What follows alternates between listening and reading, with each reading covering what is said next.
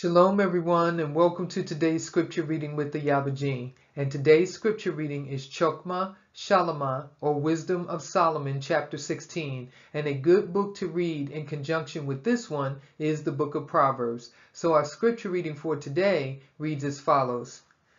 Therefore, by the like were they punished worthily, and by the multitude of beasts tormented. Instead of which punishment, dealing graciously with your own people, you prepared for them meat of a strange taste, even quails to stir up their appetite, to the end that they, desiring food, might for the ugly sight of the beasts sent among them loathe even that which they must needs desire, but these, suffering penury for a short space, might be partakers of a strange taste. For it was requisite that upon them exercising tyranny should come penury, which they could not avoid, but to these it should only be showed how their enemies were tormented. For when the horrible fierceness of beasts came upon these, and they perished with the stings of crooked serpents, your wrath endured not forever, but they were troubled for a small season, that they might be admonished, having a sign of Yeshua to put them in remembrance of the commandment of your Torah. For he that turned himself toward it was not saved by the thing that he saw, but by you, that are the Savior of all. And in this you made your enemies confess that it is you who deliver from all evil. For them the bitings of grasshoppers and flies killed, neither was there found any remedy for their life, for they were worthy to be punished by such. But your sons, not the very teeth of venomous dragons overcame, for your mercy was ever by them and healed them. For they were pricked that they should remember your words, and were quickly saved, that, not falling into deep forgetfulness, they might be continually mindful of your goodness. For it was neither herb or mollifying plaster that restored them to health, but your word, O Yahuwah, which heals all things. For you have power of life and death. You lead to the gates of Sheol and bring up again. A man indeed kills through his malice, and the Ruach, when it is gone forth, returns not, neither the soul received up comes again.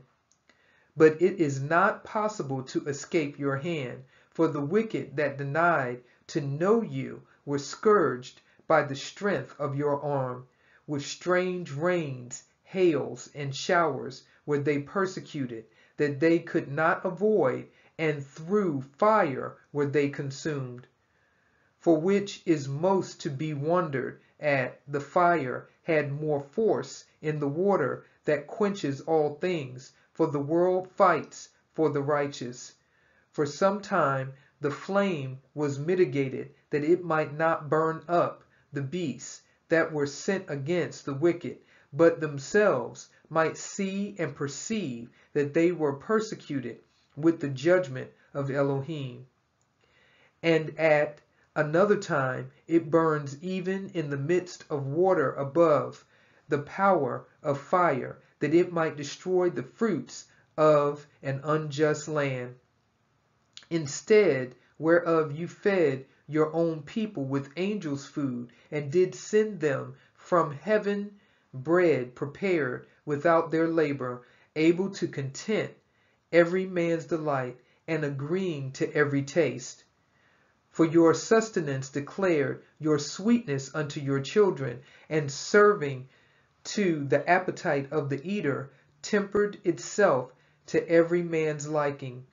But snow and ice endured the fire, and melted not, that they might know that fire burning in the hail, and sparkling in the rain, did destroy the fruits of the enemies. But this again did even forget his own strength, that the righteous might be nourished. For the creature that serves you, who are the Maker, increases his strength against the unrighteous for their punishment, and abates his strength for the benefit of such as put their trust in you. Therefore, even then was it altered into all fashions, and was obedient to your grace, that nourishes all things according to the desire of them that had need.